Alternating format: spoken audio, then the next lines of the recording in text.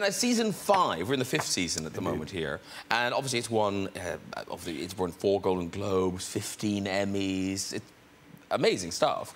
But perhaps, most telling of all of how successful Mad Men is, it has spawned its own range of Barbies. Isn't that weird that Barbie would make a doll of a man who smokes and drinks and shags around? Yes. It seems off-message. It seems kind of off-brand. You don't want to leave that doll around any other dolls.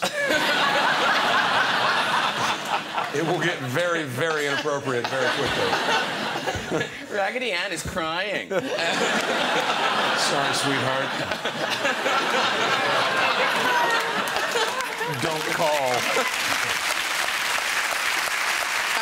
And it comes with its own leather briefcase, and it's got like a trench coat. Sure. It's lovely. Is it for real?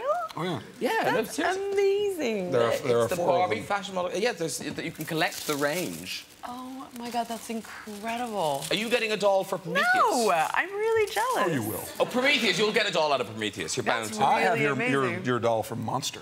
That didn't sell so well. I bought one. Didn't sell so well. That's incredible. Okay, no, don't touch it. Lean as a whistle. Ken doll? Yep. Yes? Okay. Super smooth. Yeah. But it's amazing, because you do think normally you'd have to be in a movie like Prometheus to get an action figure, but not in a movie about advertising executives in the 1960s. Especially hyper-sexually active ones. With no genitalia.